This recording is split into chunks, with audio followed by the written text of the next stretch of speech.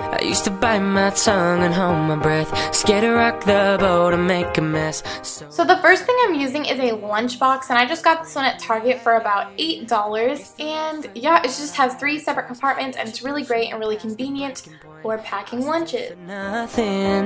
So I fell for every... Now the first thing we're going to be doing is making a sandwich. So I'm using the split top honey wheat bread, and wheat bread is a lot better for you than white bread. It has a lot less sugar and a few less calories. So I'm just going to be taking 2 slices.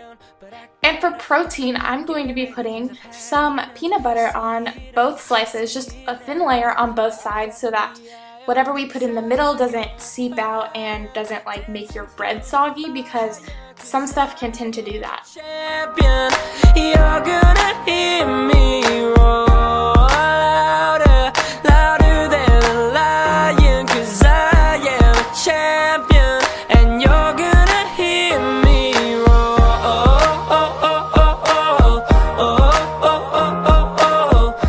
Next, I'm just taking a chopped up small banana and putting it on my bread, making a peanut butter and banana sandwich. This is really great. It's pretty healthy. The banana is great. It has potassium and it's fruit, which is also very good for you.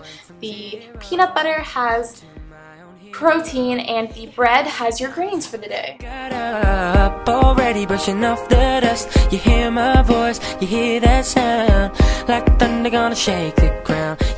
The next thing I'm putting in my lunch are these pineapple tidbits. It's just basically pineapple and pineapple juice. It's freaking amazing. And then I'm also going to be taking California pitted prunes. Now these are a good source of fiber. They help your cholesterol.